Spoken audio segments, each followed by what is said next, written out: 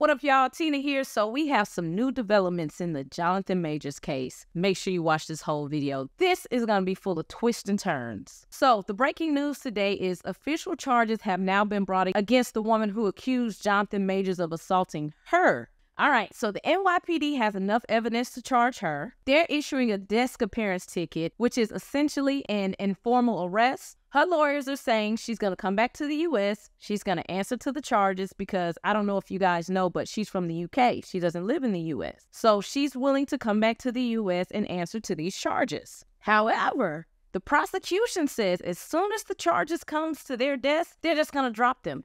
They do not want to pursue her. They want to go after him. All right, so if y'all have been following this case, I've done several videos like detailing what's going on. And from the start, this has been a consistent ping pong match between both sides. So check this out.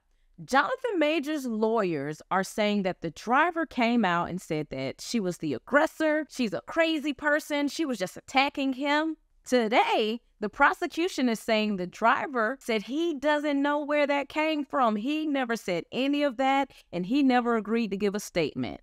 Wow.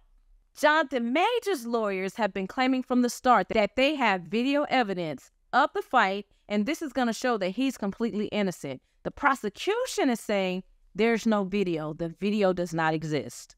So as of right now, this case is going to depend on who can paint the best story of what happened that night. His team is saying that she attacked him, she scratched him up, she beat him up, he ran away from her. The prosecution is saying the ex-girlfriend saw a text from someone in Jonathan Majors' phone saying something along the lines of, "I can't wait to kiss you," or "I miss kissing you." She then tried to reach for the phone. They're saying he twisted her arm and then he struck her. Now, both sides have agreed that he did jump out of the car and he ran away from her. This is where things start to get tricky. The prosecution is saying he ran, she chased after him, he turned around, he picked her up, and he aggressively threw her back into the car. His side is saying he ran from her, she ran after him, he picked her up and put her back in the car to prevent her from getting hit by incoming traffic.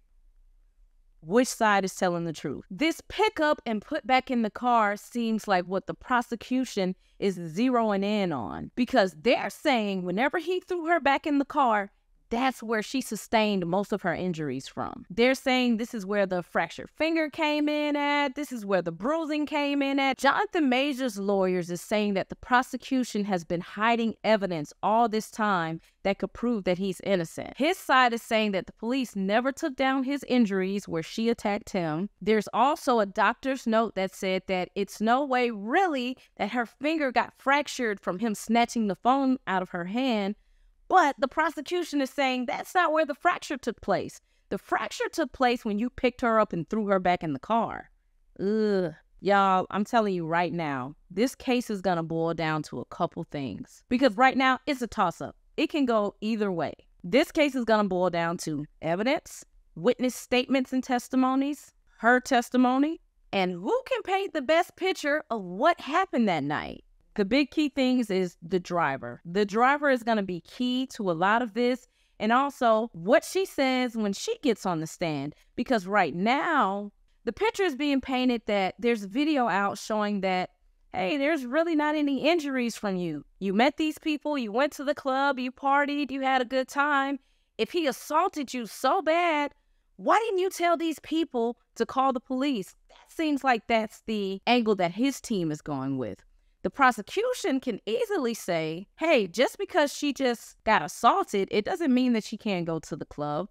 Sometimes abuse victims will get into an altercation and they'll go to the club, they'll go to the party, they'll go to work, they'll continue their life as normal. So tomorrow on October 25th, there's another hearing. The judge will decide, we're either going to throw this case out or at this point, we're going to take this to trial. So I'll be doing more videos anytime there's any updates on this case to keep everybody in the loop. I just wanted to give y'all the new information. And once again, thanks for hanging out. Make sure you follow me if you want to see any more updates on this case or Marvel or House of the Dragon or Interview with the Vampire.